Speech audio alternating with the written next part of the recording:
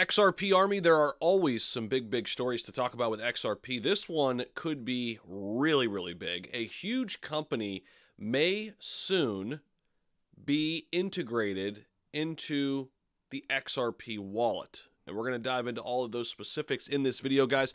We're also going to take a look at the overall market right now as it relates to XRP and where we are. We'll do that first, and then we'll get into this story because I want to save the story for the end of the video. Make sure you guys stick around because there's a lot to get to with that huge company we're going to talk about in this video. So take a look at the overall cryptocurrency market here over on CoinMarketCap. Bitcoin actually bouncing back here. We were down a couple percentage points here to start the morning.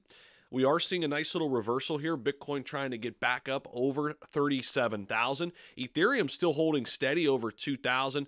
And we've got XRP right there just below BNB right now, also coming up here in the last hour. And we do have some nice support levels there at 60 cents. We also got some support down there at 55 cents. Under 60 cent XRP, though, to me, is a really good opportunity. So we'll be watching that closely. XRP right now sitting at a $32 billion market cap, down about 3% in the last week here. Has just been relatively flat when it comes to the price action, but we have seen whales really hold the floor here. XRP billionaires and millionaires, people holding billions and millions of XRP, have remained steady here in the last 2 months. That's always good to see. You've got a lot of the institutional money hanging in there, holding the line, if you will, holding the floor right now as some of the retail money escapes these markets right now. It has been kind of a boring cryptocurrency market here relatively in the last week or two, especially for XRP.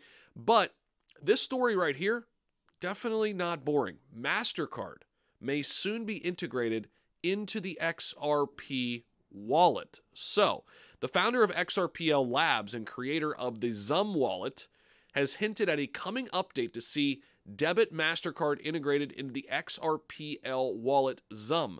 That's right. In a recent tweet, the founder of XRPL Labs, Wind, disclosed ongoing efforts to incorporate debit card functionality with the Zum wallet. He said that they're working on this. Debit MasterCard self-custody card authorization with custom on-ledger limits on your account using a hook. This could be very interesting. And this disclosure follows his earlier comment about new functionality for the Zum Tangem NFC hardware wallet cards. Wind also noted that the new addition will allow users to pre-fund their wallet card with $50 in XRP in addition to the account reserve. Now, will the debit card feature include charges? So let's take a look at this. Somebody on X, John McClain, pleaded with the XRPL Labs founder that the debit card integration should not include the popular additional 1% fee that is normally associated with this. McClain lamented that the custody solution of the U.S. exchange Uphold already charges a substantial fee for debt transactions. He also complained that additional fees can accumulate rapidly, leading to significant costs. And in response to this, Wind did highlight the inherent nature of credit debit card involving fees, which enabled features like insurance, cashback, and substantial revenue generation. He stated that those costs are covered by the fees charged, prompting the need for alternative solutions.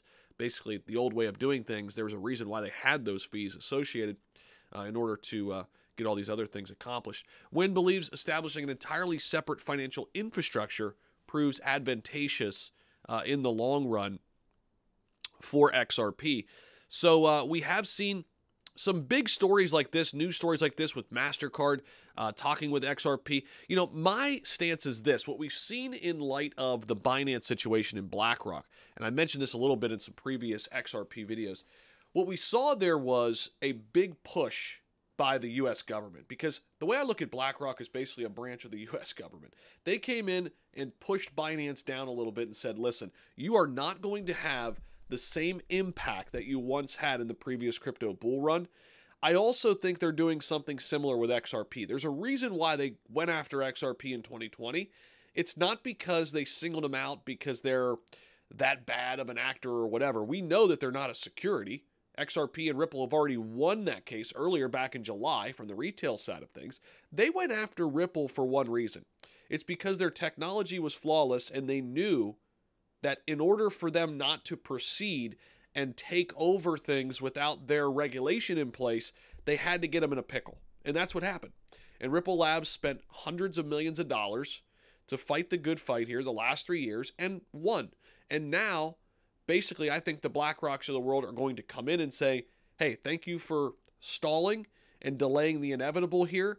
Now we're going to find a way to work alongside Ripple and great companies like this in the future. So I think it's really, really big in terms of, you know, what's really happening behind closed doors. And guys, I'm just speculating, right? I don't know for sure, but that's kind of my feeling around Ripple and XRP here over the last couple of years. And I think as we get closer to this next crypto bull run, we're going to see the institutional money pour in to top assets like Bitcoin, like Ethereum, like XRP. And I think XRP is quickly going to overtake Binance again and probably make a run above, you know, the Tethers of the world. Maybe even get back into that number 3 spot up there, or maybe even the 2nd spot. It could happen, right? I think XRP is well positioned for that. So let me know what you guys think about this new integration or possible integration with MasterCard. Let me know in the comment section down below, and we'll see you in the next video.